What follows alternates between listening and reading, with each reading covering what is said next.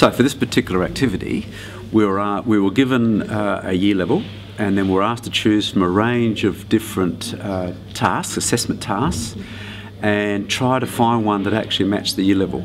Once we matched up a task for a year level, we're then asked to look for the various components of that assessment task that lined up with the achievement standards for the year level. The most useful insight from doing this was the complexity we found taking somebody else's assessment task and trying to match it up against the achievement standards. The teachers found that quite difficult. It was quite an eye-opener, and it showed them how difficult it is to actually do that matching up when using somebody else's task. It was a really enjoyable activity. I happened to work with a Year 8 teacher, and I'm an early years teacher, so that was really good because I could give him clarification around some activities that he was unsure about, and likewise for me.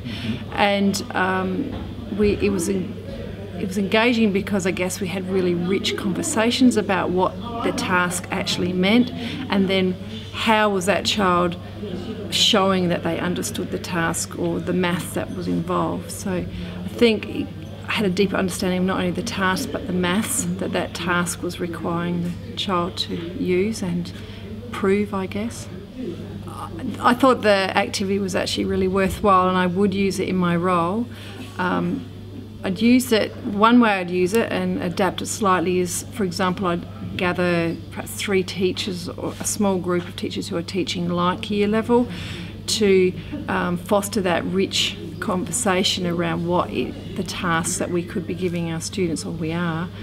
And I would ask them to perhaps choose a content descriptor. We'd agree on a content descriptor we wanted to look at.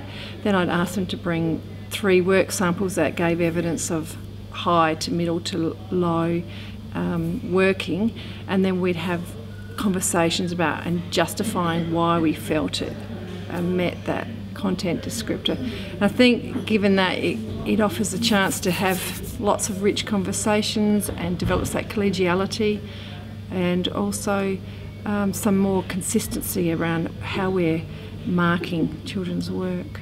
Now, if I was using this in my own school, I would tend to start off doing the same thing initially to show the teachers how complex it is to take somebody else's task and actually match it against achievement standards, and then they would see the benefit of why it would be important to actually start with the achievement standards and actually use them as the basis for devising their assessment tasks to match it.